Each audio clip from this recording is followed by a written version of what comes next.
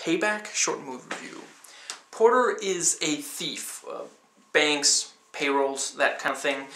When he robs 140 grand, he finds out that his partner needs 130, and as the partner, Val Resnick, did not anticipate Porter being willing to give up that much, he backstabs him and leaves him for dead, and months later, Porter returns, and he wants his money back.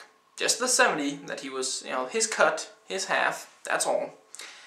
But the 130, they've gone towards a crime syndicate, and Val's going to have some trouble getting it back. But Porter's not taking no for an answer, so over the course of this, he has to fight his way up the food chain and get, find some way to get his money back. And as he causes a ruckus, because he's not necessarily the most subtle of guys, as he beats up and tortures his way up the food chain and towards his money, crooked cops find out about it, the Asian gang whose payroll that he helped steal find out about it, and yeah, the crime syndicate itself is gonna try to defend itself against his wanting his money back.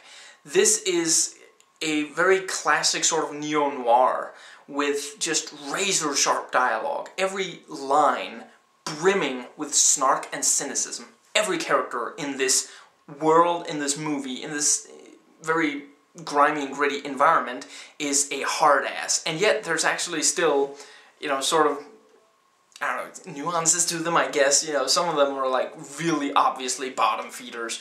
You got the sadists. His partner, his former partner, Val Resnick, Greg Henry, I think, is just this real nasty sadist that you just really want to see something bad happen to, There's a pretty good amount of violence in this movie, and it's the kind where you really feel sympathetic towards the person it's happening to. Mel Gibson is perfectly cast. He really has that gravelly voice, and both in his dialogue and in the occasional narration in the film, he just really, utterly hits the note for that.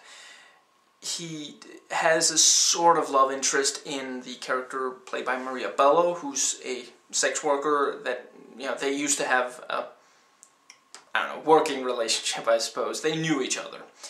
And, she's actually a pretty good character as well. A strong female character, and they have an interesting relationship.